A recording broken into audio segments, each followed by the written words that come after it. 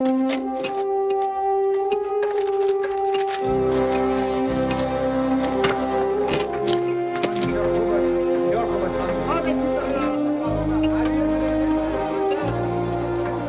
surveying the site of some ancient ruins, two young archaeologists, Derek and Margot, and their nomad friend Moki, find themselves trapped and sinking in a whirling pool of sand.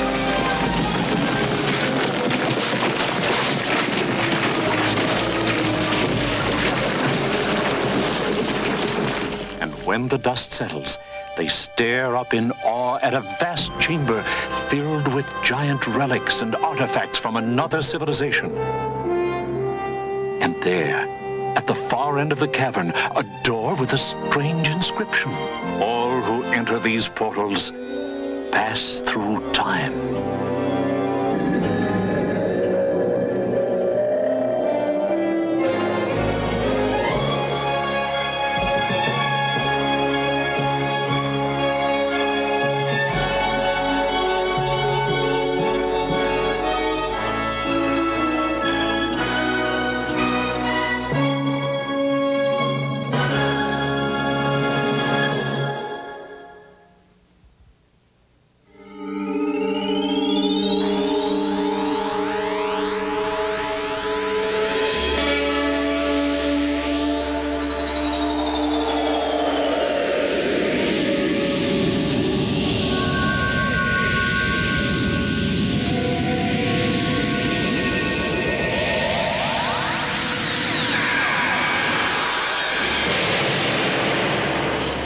In the beginning, God created the heaven and the earth was formless and empty.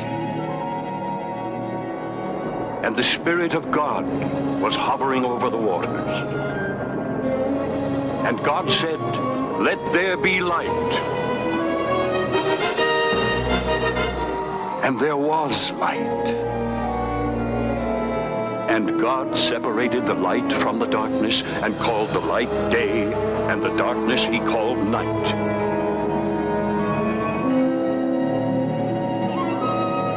There was evening and there was morning, the first day.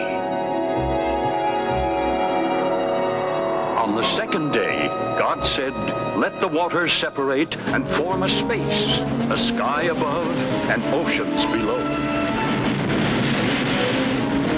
And let that space be called heaven."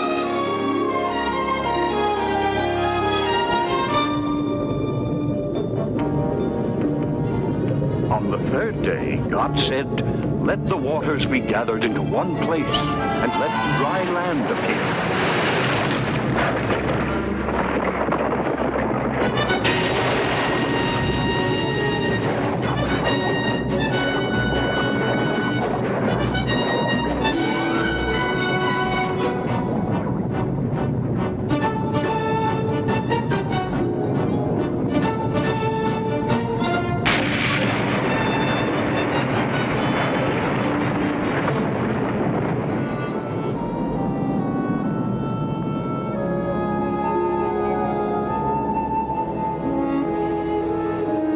God called the dry land earth, and the gathered waters he called seas, and he saw that it was good. Then God said, "Let the earth bring forth grass and seed-bearing plants." And it was so. The earth brought forth vegetation,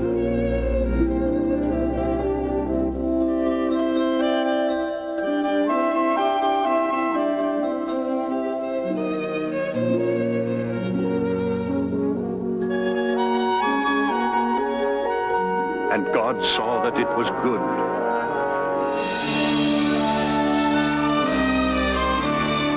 There was evening and there was morning, the third day.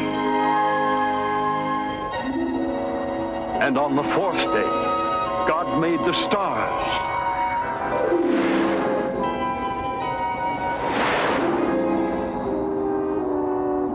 And he made the sun and the moon to divide day from night, and to mark the seasons and the years.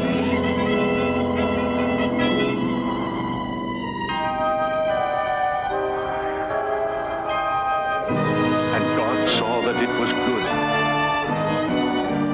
So on the fifth day, God said, "Let the waters bring forth living creatures."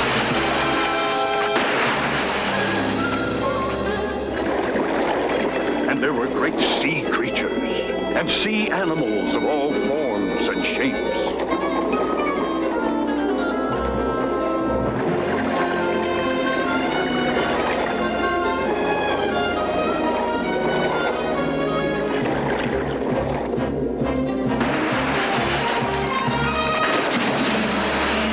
And to fly in the skies above, God created every kind of bird.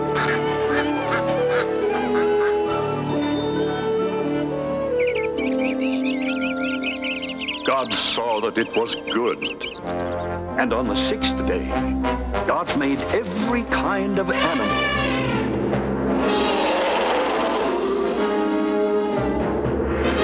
The beasts of the field.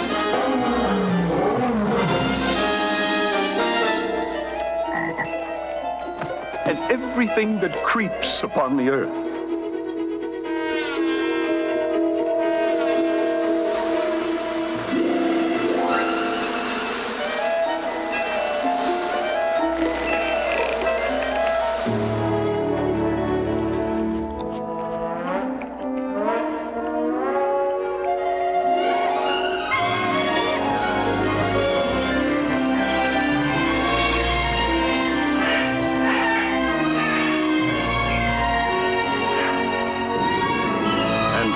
Was pleased and said, "Let us make man in our own image, in our own likeness."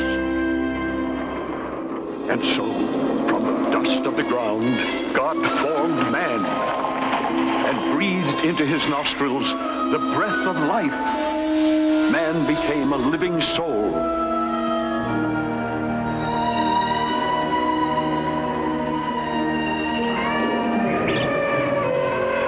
And God made him master of all life upon the earth.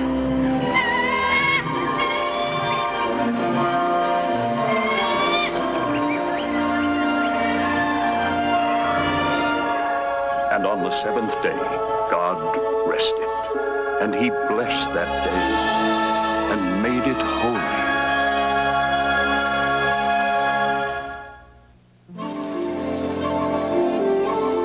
Planted a garden eastward in Eden, and there he put the man whom he had formed, the man called Adam. And God told Adam to tend and care for the Garden of Eden and to eat freely of the fruit of its trees. All but one tree, this one, the tree of knowledge of good and evil. God warned Adam that eating the fruit of this tree would make him know right and wrong, good and evil, and he would be doomed to die.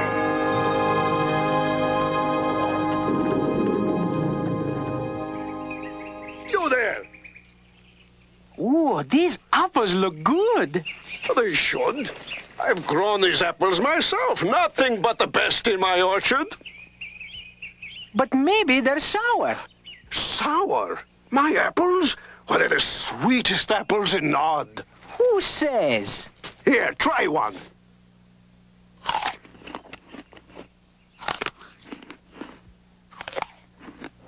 Well, am I not right?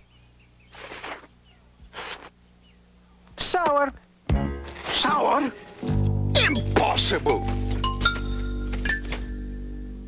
Let's settle this, Margot and Derek. Are these apples sour or not?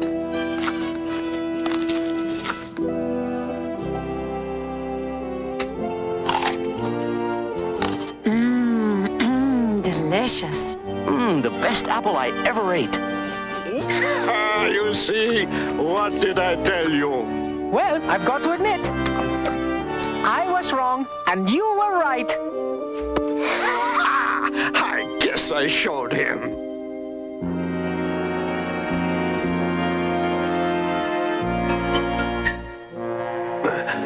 Hey, come back here, you old tricksters! Come back here!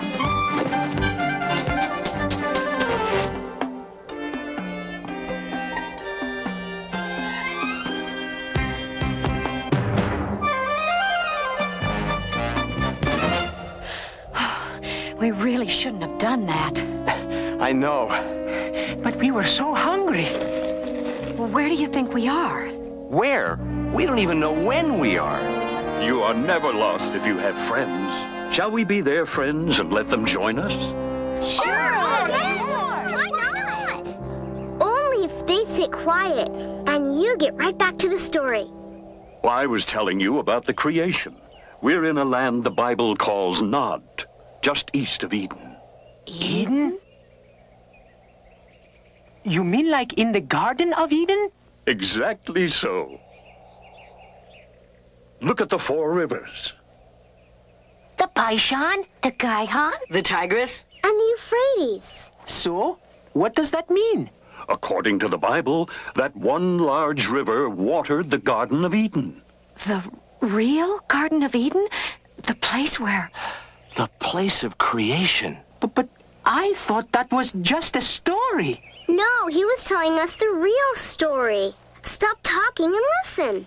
Oh, I'm sorry. Please go on. you were just at the part where God had finished his work on the 6th day? And now he's taking the day off because he worked so hard creating man. And what about woman? Yes, what about us? I was just coming to that. God not only asked Adam to tend the Garden of Eden, but to give names to all the birds and animals there. Whatever Adam called them, that's what their names became. You're so beautiful and graceful. You're a swan. You are a deer. And you're a horse. What can I call you? Ostrich. That's you, all right. This isn't easy.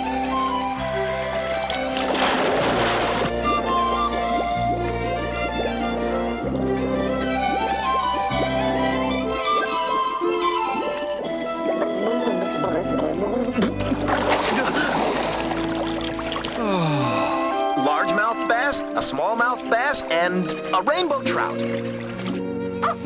And you're a rabbit. And you're a fox.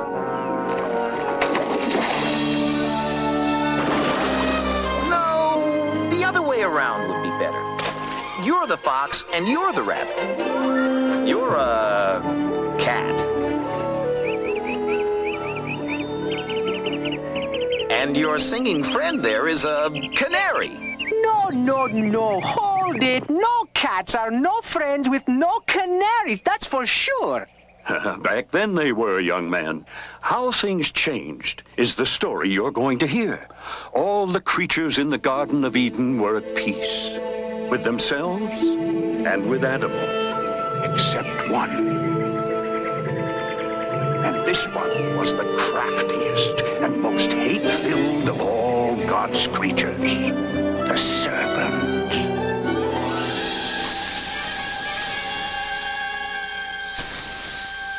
No, please, no. No, don't tell me anything about snakes or serpents. Ugh, they scare me. Ugh, I hate them more than anything. Many people feel the same way, Moki. Listen, and you'll find out why. While the serpent secretly observed Adam in the garden, God was watching him too.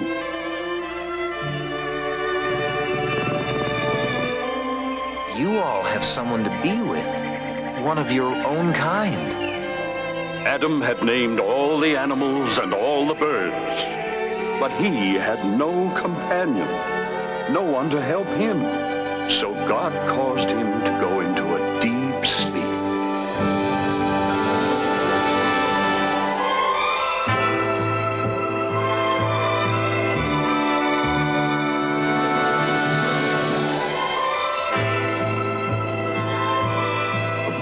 Adam slept, God took one of his ribs, leaving no mark behind.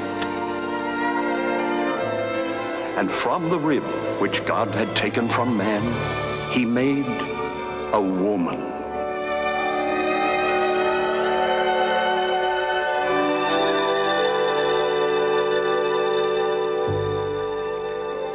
come here to be with you. Now, at last, from my bones and my flesh, she shall be called woman, for she was taken out of man. And so it is that a man will leave his own father and mother and be united to his wife.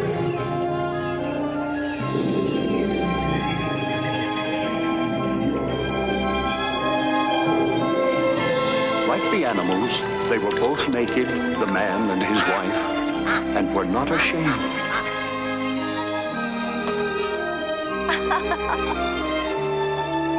All was innocence, and their Garden of Eden was paradise. Look at all that beautiful fruit. I think I'll try some. No, Eve, no! What's the matter? God forgive me. What is it, Adam? What have you done? It's not what I've done, it's what I haven't done. I haven't told you about this tree and its fruit. God made only one rule for us in this garden. We are never to eat any fruit from this tree. This is the tree of knowledge of good and evil. And if we disobey God and eat from it, we will die. Die? What does that mean? What does it mean to die? It means an end. An end to all we have here, everything. An end to this perfection. That is the tree of life. Its fruit gives us eternal life. We may eat from it and live forever. But we may not eat from this tree over here. If that is God's rule, we must accept it. Yes. It's too bad, though. The fruit really does look delicious. Yes, it does. I know it does. Yes. Yes. The fruit of this tree is delicious. No! Please, no more about creepy, crawly, slimy snakes. But this one can talk. Oh, that's the worst kind.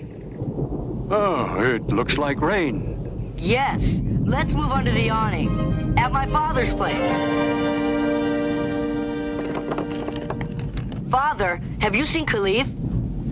Seth, I told you. Khalif is your snake. He's your responsibility, not mine. Khalif, where are you? Oh, I hope he hasn't run off. Khalif!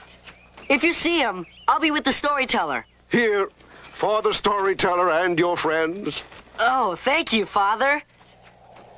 Oh, I hate snakes. So, what else would my son have for a pet? Thank your father for us all, Seth.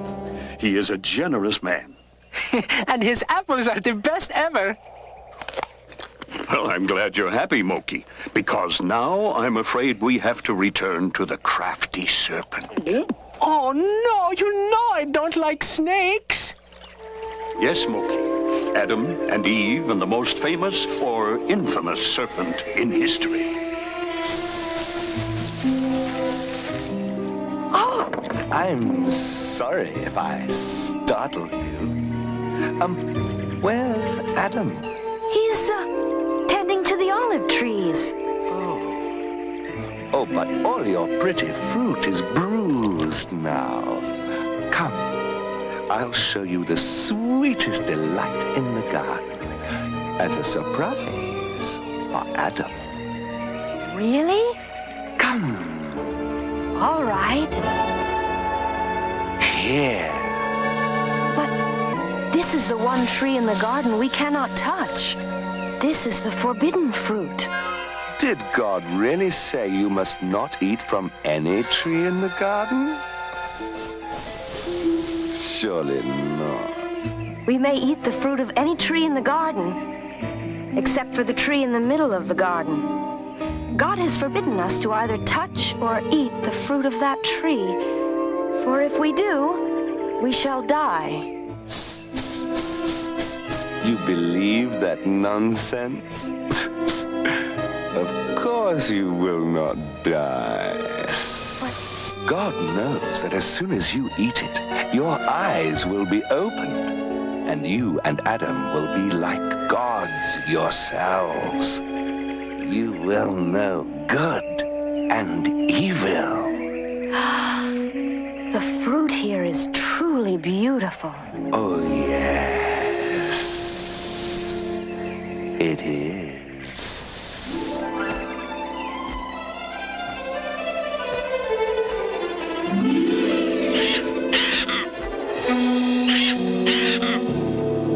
Hello, little friend. Come, let's go find Eve.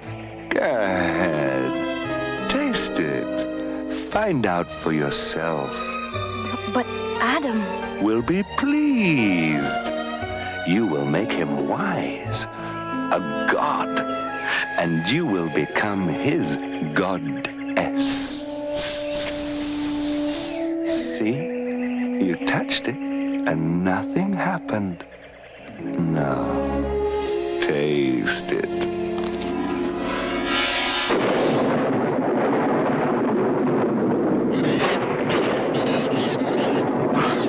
Something's wrong. It is extraordinary. Adam will be so pleased. I will? About what? About this. Take a bite.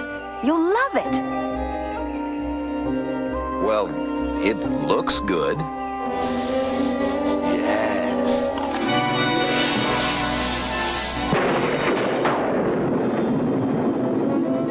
Now, for the first time, all was not perfect in paradise. Something's happened. Something's not right. I feel... Yes. I feel strange. Naked. Yes. So do I. The fruit. We ate the forbidden fruit. Quick! We must hide ourselves. But as the day grew toward evening, they heard the sound of God moving through the garden. Adam and Eve hid, afraid for what they had done. And from that moment forward, man has known good and evil. Adam and Eve made simple clothes for themselves from the fig leaves in the garden. So, what happens next? Go on. Oh, I can hardly wait. Khalif! You found my pet snake, Moki. Thanks. Thanks a lot. You're welcome. As I was saying, God called to Adam and Eve. Adam! Adam! Where are you? I heard your voice, and I was afraid because I was naked, so I hid. Who told you you were naked? Have you eaten from the forbidden tree? The woman you put here with me, she gave me some fruit from the tree, and I ate it. Woman, what is this you have done? The serpent. The serpent tricked me. And I ate... Serpent! You are cursed above all cattle, and above every beast of the field. On your belly you shall crawl, and dust shall you eat all the days of your life. The woman shall be your enemy, and her children the enemy of your children. Go, Adam. Go, Eve. Out of the Garden of Eden. Out of this garden forever. All your lives you will work the soil for your food, and you shall gain your food by the sweat of your brow until you return to the ground. For dust you are, and to dust you shall return. So God drove Adam and Eve out of the garden. You know what I think? What? God showed us paradise so we could see what we'd lose if we disobeyed him. Then it's because of Adam and Eve we all know right from wrong. And we know we'll have to work and sweat for whatever we get. Just like me. I tended the orchards myself and harvested them too. Would you like some? There wouldn't be a serpent with you, would there? Oh, I hate snakes too. Here, take these for your trip. My son says you have a long way to go. Believe me, you have no idea. Why can't we go back to the garden again? Yes, why don't we just go out and find the garden ourselves? None of us will ever return to the Garden of Eden.